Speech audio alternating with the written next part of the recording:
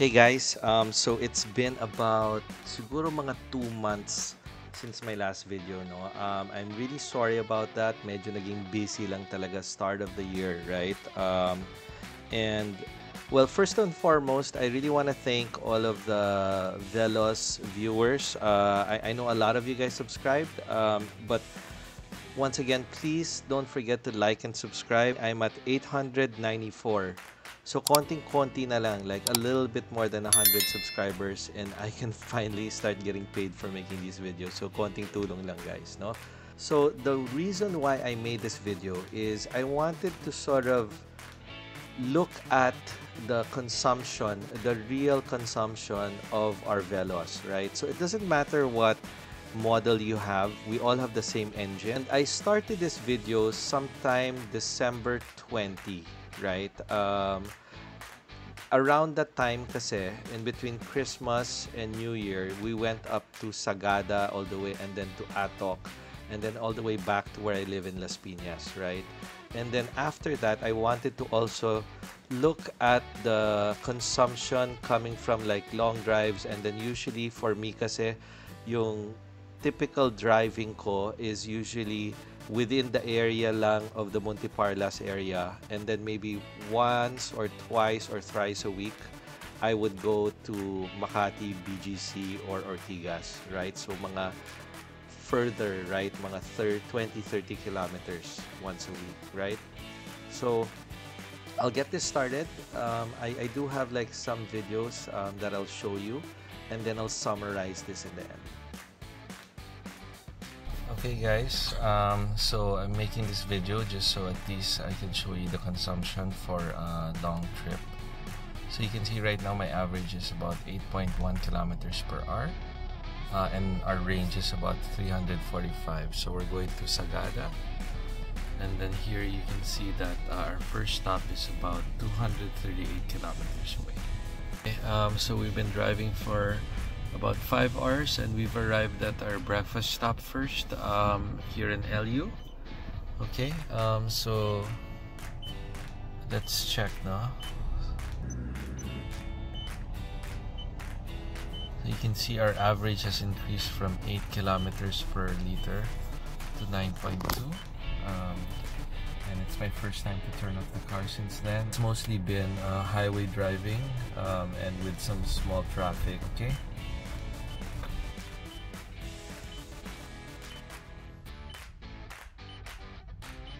So I'll take a pause lang here, no? So we actually arrived here for our breakfast, no? So as you saw, medyo gumanda yung mileage natin.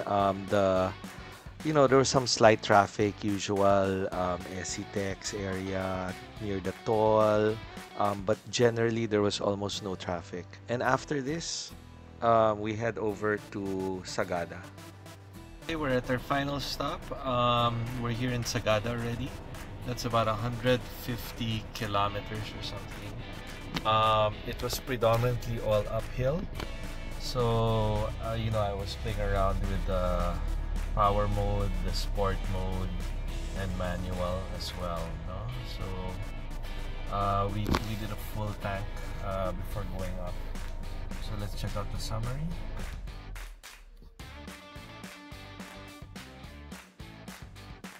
There you go. So 10 kilometers per liter. So sobrang ganda nitong area na to, guys. We were at the Heritage stay. So you actually live in this hut. It's the typical hut that the Igorot stay in. There, no? Lahat ng place may sariling campfire, in yung banyo. Right? So this is the room inside that hut, right? And then yan. So it's called Sagada Heritage Village. Napakaganda guys. Napakaganda.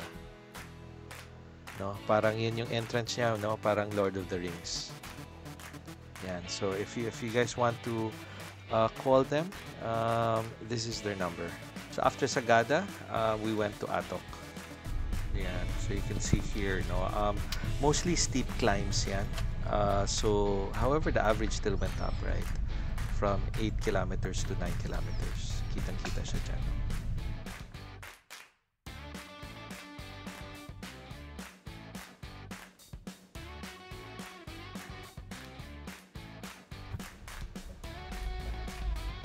So about 100 kilometers again.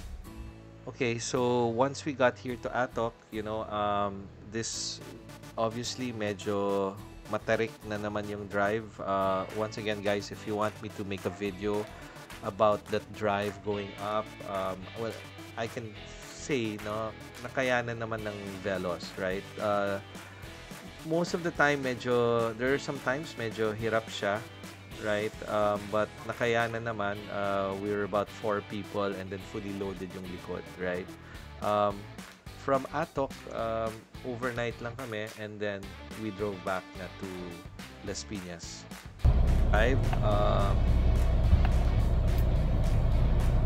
Once we arrived to the house already. So you can see here, medyo tumaas na naman yung average natin to about 10.3 kilometers, right? And then yan, about 330 kilometer drive, 8-hour drive, right? Nag-stop lang kami for a while. Okay guys, as you can see here, sagad talaga ang range ko, no? That means super sagad yung gas ko, no? I just started getting gas right now, no? But I wanted to show you here, tingnan natin sa trip meter, no? Na isang full tank, umaabot ako ng 416. So, may 2 kilometers pa dyan, so sabihin mo 418, no? This was right after I got back, mga 1 week after I got back from Sagada, no? So, yun yung trip count. Okay. So, nakita mo dito. Actually, when I got back from Sagada, medyo nagsimula yan sa 10, ngayon nasa 9. So, nakita mo bumababa na siya, no? Alright, and like I said, I was gonna summarize this, no? So, I have this one, just to explain my chart, this one is yung mga summary na lumalabas bawat drive, right? So, this one was like 2 of the drives right before. So, nakikita mo yung yung lumalabas na score ko. Actually, ito lang medyo mabigat yung paa ko when I drive.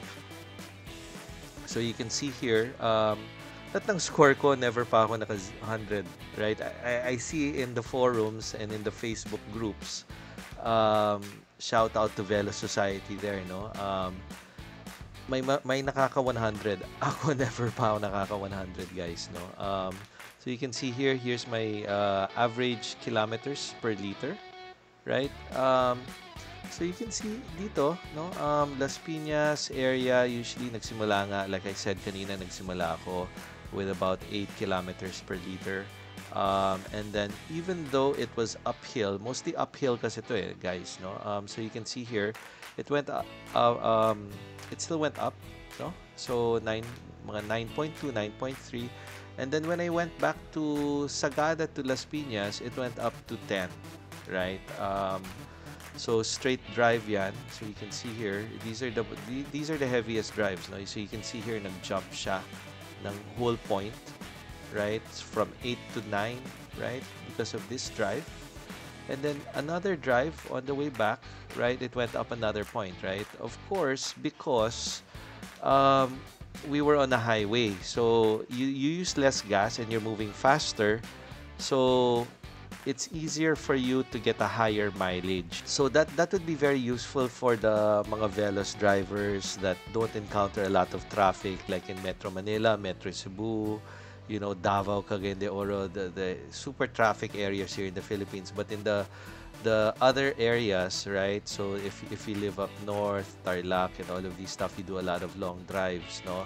I believe like yung iba dyan, I'm pretty sure they'll hit about mga more than 10. Right? For sure, more than 10 yan, no?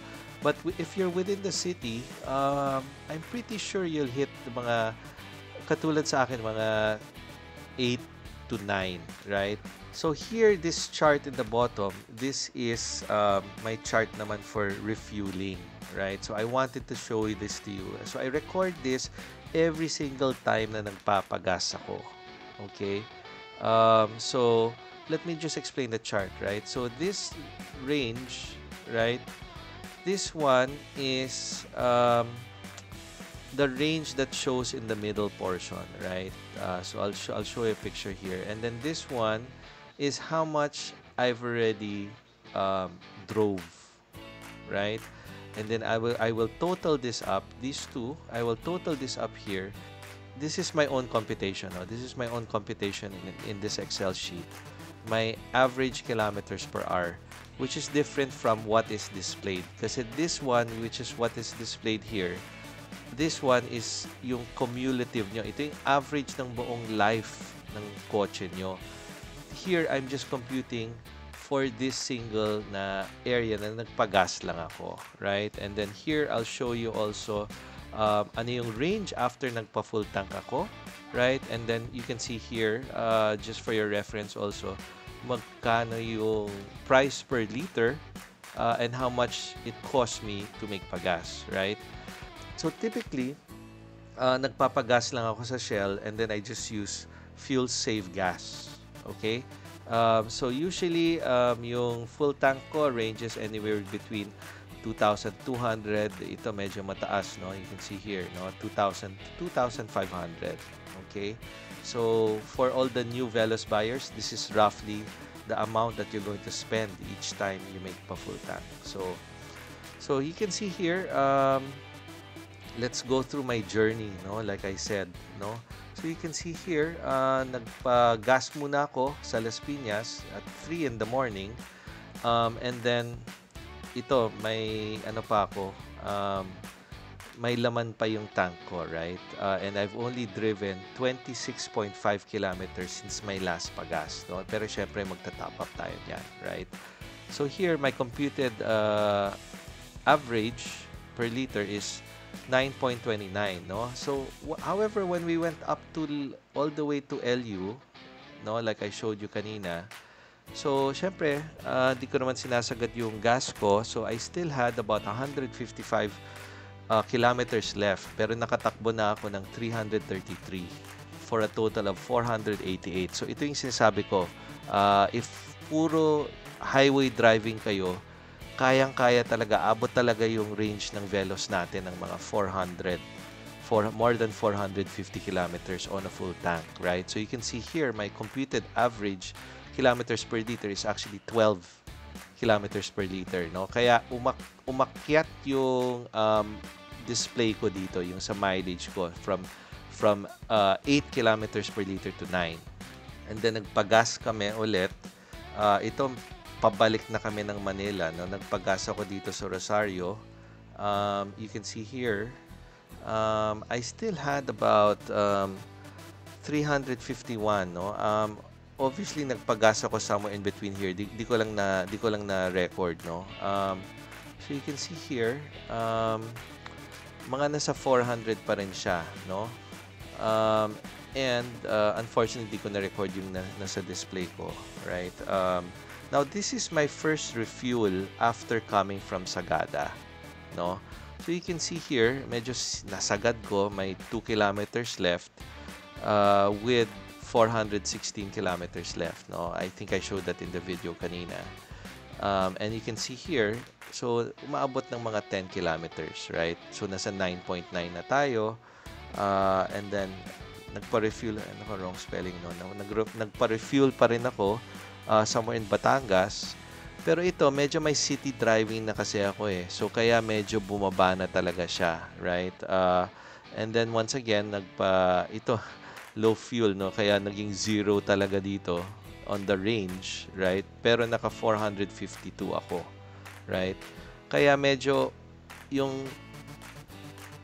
average ko of 11, kaya medyo tumaas siya, right? Pero, you know, from there, puro mga area ko lang ng Las Pinas, you can see here, no? Medyo nasa 300, right? Kung city driving ka, and you're like me na medyo mabigat yung paa ko sa gas, nasa 300 kilometers yung range ng full tank ng Veloz, no? So, that more or less averages out down to mga 8, and then yung display average ko naging 9, right? So, guys, once again, I hope this has helped you, and don't forget to like and subscribe to the channel.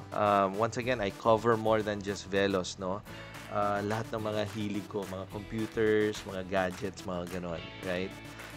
So please, if that's your interest, please don't forget to like and subscribe. Okay? So once again, guys, sana nakatulong. And I hope to do more stuff about the Veloz. I am about to do another one on the top things that I've bought for my Veloz, right? Naka-line up yan. I just haven't had the time to make it, no? I hope to also make a video on yung trip ko going up to Sagada and Atok as well, no? So please follow me dito sa YouTube. All right? Thanks, guys. Bye.